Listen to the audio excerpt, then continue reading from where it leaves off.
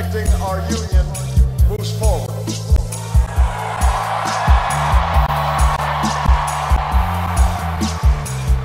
It moves forward because of you. It moves forward because you reaffirmed the spirit that has triumphed over war and depression, the spirit that has lifted this country from the depths of despair to the great heights of hope,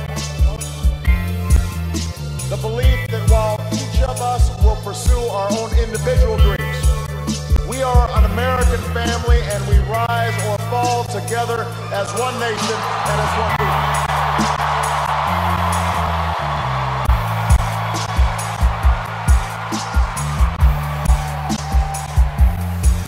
Tonight, in this election, you, the American people, reminded us that while our road has been hard, while our journey has been long, we have picked ourselves up. We have fought our way back.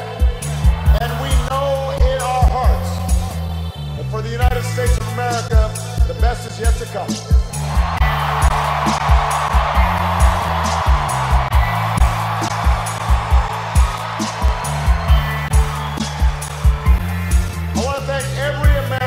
Participated in this election, whether you voted for the very first time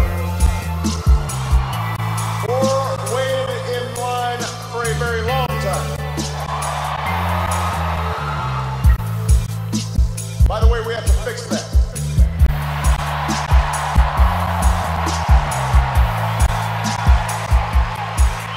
Whether you pounded the pavement or picked up the phone,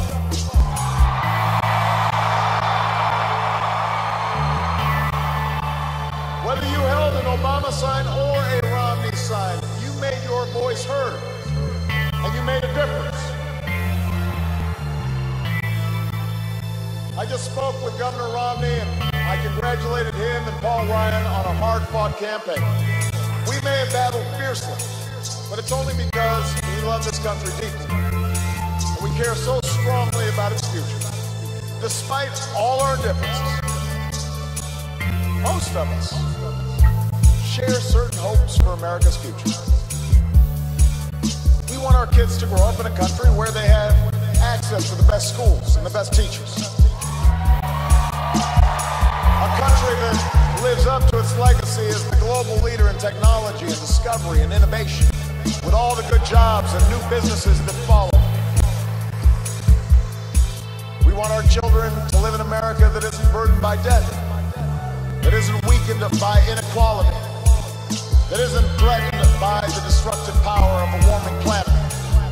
We believe in a generous America, in a compassionate America, in a tolerant America, open to the dreams of an immigrant's daughter who studies in our schools and pledges to our flag.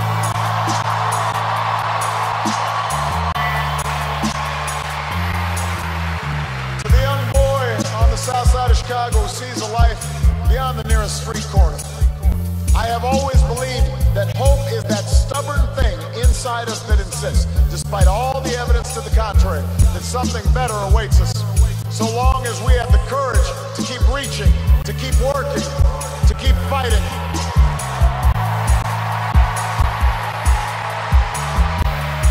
America, I believe we can build on the progress we've made and continue to fight for new jobs, and new opportunity, and new security for the middle class. I believe we can keep the promise of our founding. The idea that if you're willing to work hard, it doesn't matter who you are, or where you come from, or what you look like, or where you love. It doesn't matter whether you're black or white, or Hispanic, or Asian, or Native American, or young or old, or rich or poor, able